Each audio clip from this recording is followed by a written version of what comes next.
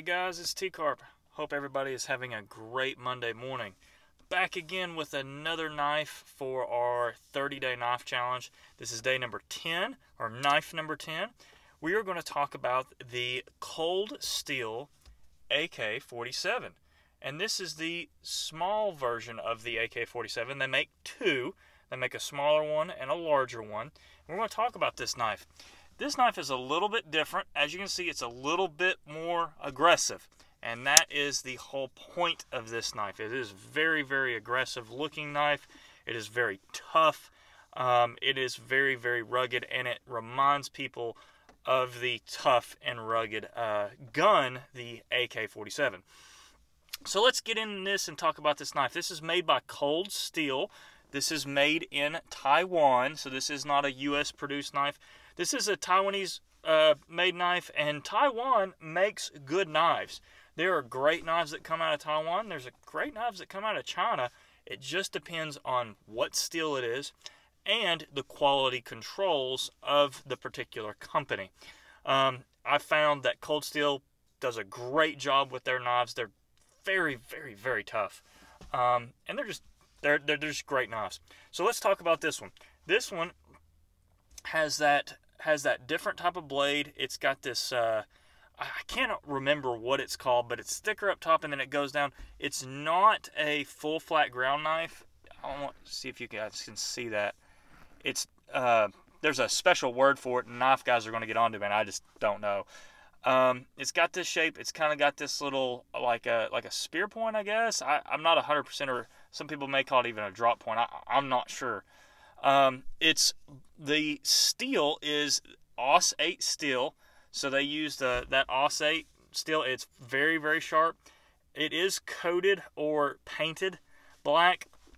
It protects the knife. It is what it is. If you're going to use it, it's going to chip off. And hey, I like that. I like the used look. This knife is a little bit different. So this knife has is a backing lock. It's not a liner lock. It's got this what's known as a I think it's called their triad lock or something like that. So how it works is you've got this spring here, and all you have to do is just pull the knife up, and you see how it does it, and it locks it into place. And it locks it. It's not going anywhere. So it's very, very strong. The handle is made out of that G10 that we talked about. It does not have any steel liners though, so it makes it very lightweight. But again, I'm not really steel liners. People like them, people don't like them. It just depends. It just depends on the knife. But this has been a very, very solid knife. It's a very sharp knife. I love the tip on it. See, this knife you could really use it as a great little hunting blade. Great little camping blade. I do like it. You're not going to beat through it through wood, but this is a knife that will just get anything you want done out in the woods done. Now this has this kind of cool thing where it's supposed to lock onto your pocket. So you're supposed to be able to pull it out and it'll lock onto your pocket and it'll actually deploy itself, which is kind of cool. Just depends on if that's what you like or not, but that's what that is made for. And you can use it as a thumb stud to just pop the knife open with one hand. So if you want to just pop it open, do that. It's got the knife clip is reversible, so you can put it on this side or this side, which is kind of cool. It does have a lanyard hole, and this is kind of a metal piece that they advertise as being a non-lethal option as a weapon. You can kind of hit someone with that. I don't know, man, but that's what that's made for. It is very grippy and aggressive with its finger grooves.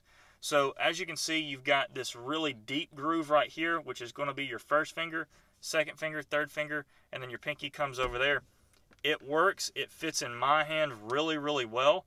I really do enjoy this knife.